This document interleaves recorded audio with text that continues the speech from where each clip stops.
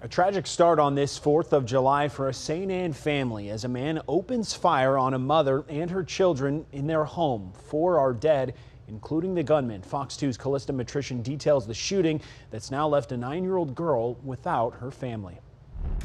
It was a fight over a car that escalated in this driveway, leading to 4 shot and killed inside of this home. Now a condemned sign sits on the front door, police say, due to how gruesome the scene is inside. By Tuesday afternoon, detectives still surrounded the house on Jane Avenue.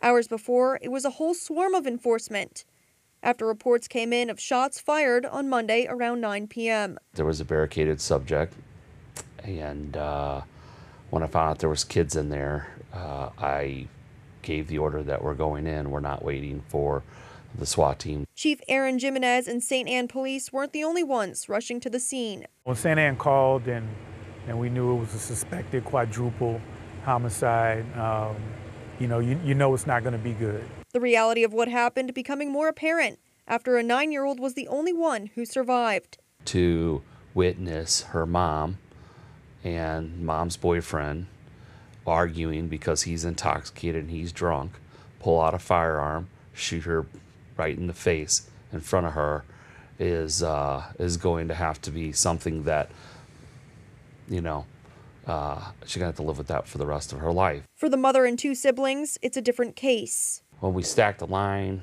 we saw the mom in the garage. They then found the suspect, 35-year-old Coleman McKilvin, with a gunshot wound to the head in critical condition.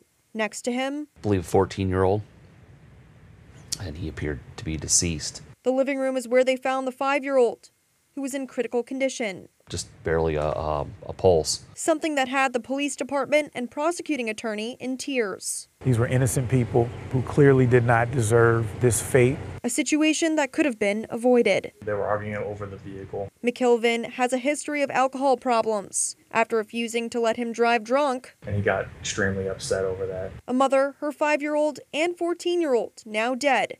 As for the suspect, the suspect was taken to the hospital, but did not make it. The 9-year-old surviving victim is currently being treated at the hospital for her injuries before she'll be taken into custody by family. For now, reporting in St. Anne, Callista Matrician, Fox 2 News.